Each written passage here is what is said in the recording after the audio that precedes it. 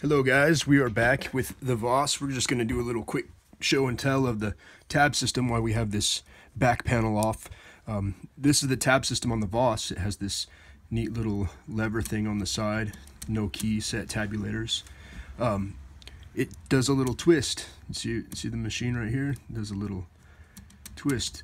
The facets work in the same manner. It has a tab rack that pivots on itself like that. And it has levers down on the sides for working those.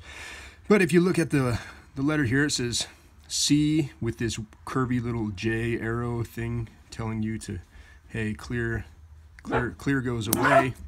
So you clear it that way. And then if you look, the other arrow is S, and it's kind of like touching the S, and the arrow is pointing, yeah.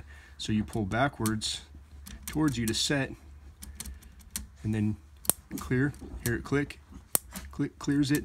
And then if you look in the middle, it says T minus. The dogs are wrestling under the blankets. They like to play under there. Yeah, so you got T minus and then an arrow pointing that direction.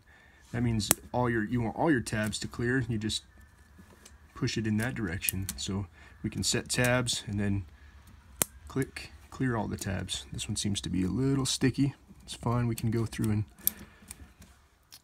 lube that up. But yeah, that's the basic of how this tab system works on this Voss ST24. Alright guys, that was a little quick demo. Have a good day.